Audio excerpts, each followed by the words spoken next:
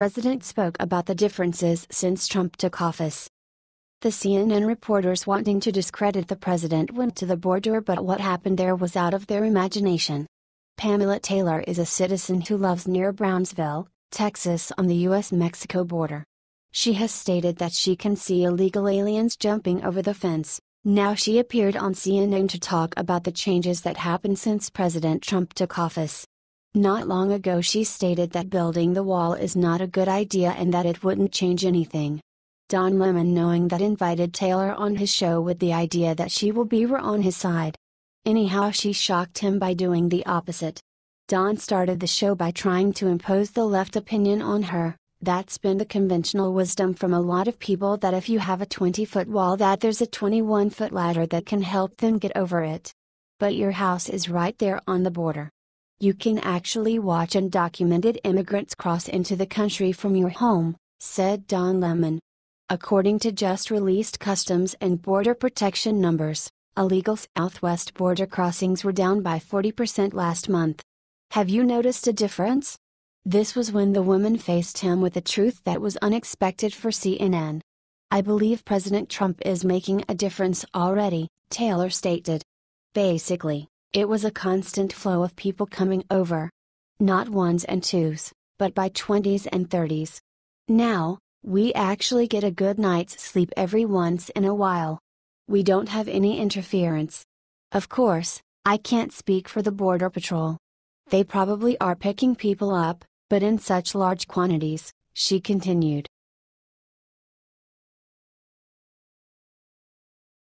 Thank God Trump just made a miracle happen for soldiers.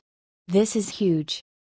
If you were lucky enough to be a cadet at the Coast Guard graduation ceremony today, then you already know the incredible thing Donald Trump did for every single cadet in the crowd.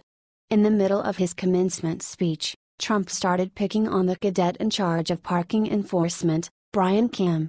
It was all funny and lighthearted at first, then the president dropped this bombshell on them. Donald Trump pardoned all of the minor offenses or infractions the cadets committed this year. Wow. Looks like the entire last year of CDT Kemp's ticket-giving life were all for naught. However, you can bet that these future troops were pretty happy to get their gift. No lives were saved today, but still President Trump has shown time and again how much he loves and trusts our military. The presidential pardon is a special power reserved for the U.S. president, and that is why he chose to use it.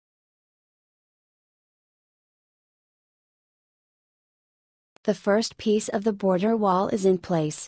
But it gets even better. Donald Trump promised us a border wall, and we need that wall to protect our nation from illegal immigration. The illegal immigration crisis is off the rails. Luckily, President Trump is holding up to his end of the bargain. There is a small subsection of the wall already built. They have recently announced plans to start expanding our wall. Finally. Via Daily Mail, we only say finally because if it were up to Obama, he would have never even considered building a wall to keep our country from taking in illegal aliens, drug cartels, human trafficking bans, and who knows what else. Currently, the, roughly, quarter of a mile of the border wall is planned to go up near San Diego. It will sit within 120 feet of the border between Mexico and the U.S. This is an attempt to figure out what type of wall would work best at keeping illegals out of our country. Other prototypes will be built along the way until we find something that works. We have had faith in President Trump since he announced his wall. Now, it is happening. The only issue we're anticipating is the flood of tears the liberals are going to subject us to along the way. They love to get upset over nothing, mainly because it is the cool thing to do. If crying like a baby is cool, then I will be lame for the of my life. Accusations are going to start flaring up again. They are going to accuse Trump of being a racist, again.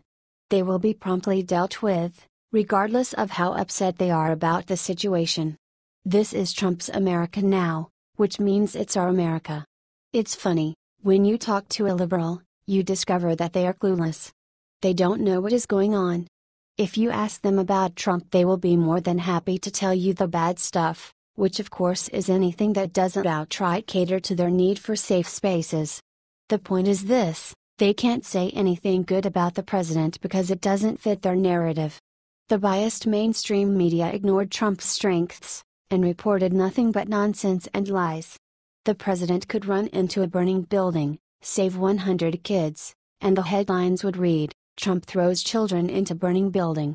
Silly liberals. They need to grow out of this phase. We're so excited to see what might come next with the border wall. It's been a long time coming. Other presidents were afraid of acting because they thought they might get attacked by Wall Street investors or the American public. Trump is the only one who could get the wall built while plowing through the opposition. We are so thankful to have him as our president. We would love to see most of the wall built by the end of 2020, providing liberals don't try to block him every step of the way. This is an exciting time to be a patriot. The country is finally making its way back into the hands of the people.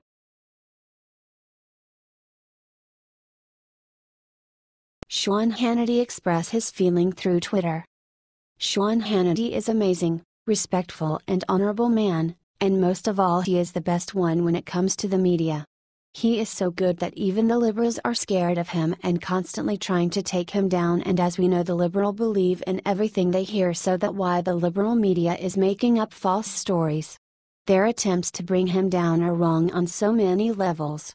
Hannity has earned respect from the people all by himself, making him a part of the elite media.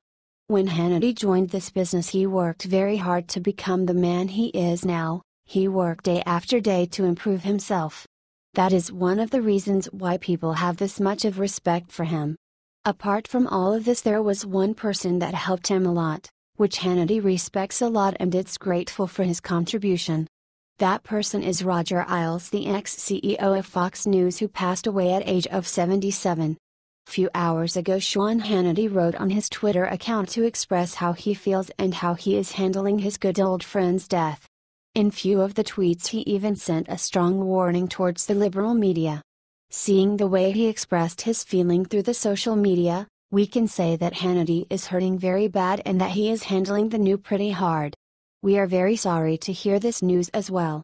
We only hope the mainstream media will treat this news with the respect and classiness as Roger Ailes deserves, even though it's doubtful to expect this from such ignorant.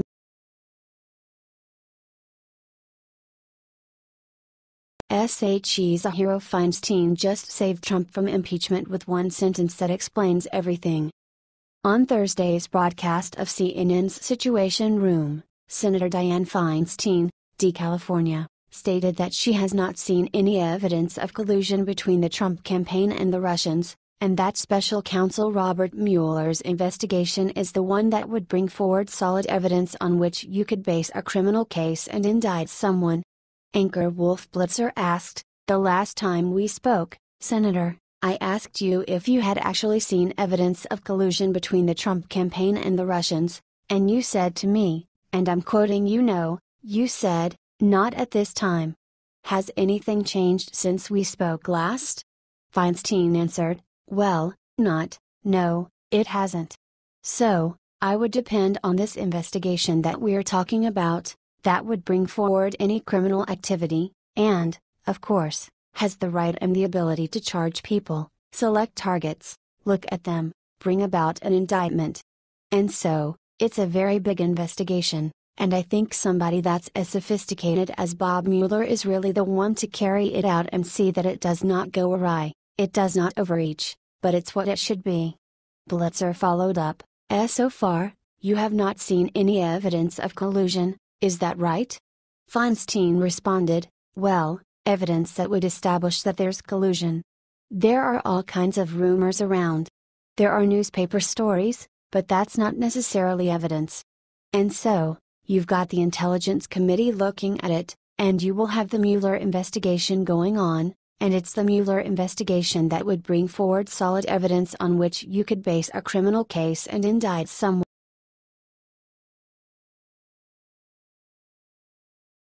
SmackDown journalists won't sleep tonight after what Trump sent to Special Counsel Mueller. Here's what Trump said.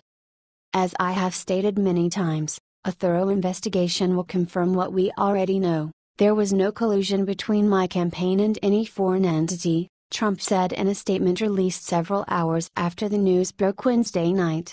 Trump has called their bluff. The Justice Department has now announced that Mueller would be the special counsel and would carry out the probe to find out about if Russia had hacked the election.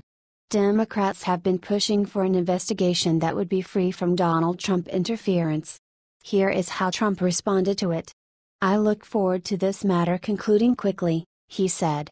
"In the meantime, I will never stop fighting for the people and the issues that matter most to the future of our country."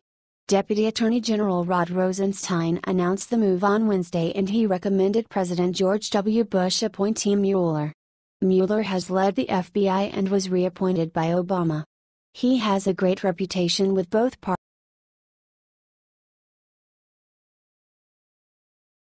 Someone surprising just came out as a Trump supporter, media ignores.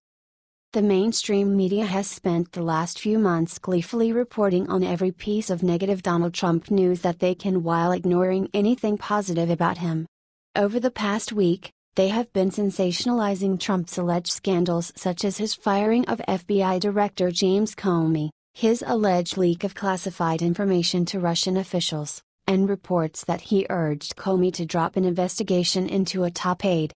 Meanwhile, they have ignored the fact that someone very surprising just came out as a Trump supporter. Conservative fighters reported that former Secretary of State Condoleezza Rice often spoke out against Trump while he was running for president. That's why it came as a shock this week when she confirmed that she now stands behind Trump because of the actions he has taken in the first months of his presidency. "I think, for instance, to say to the Chinese, if you don't deal with the North Koreans, we will. There's nothing wrong with that message," Rice told Global Politico.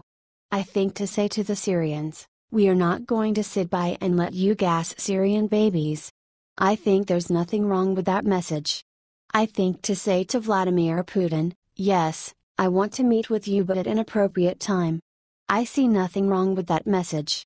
Yes, one of our nation's top foreign policy experts approves of the messages Trump has sent to North Korea, Syria, and Russia."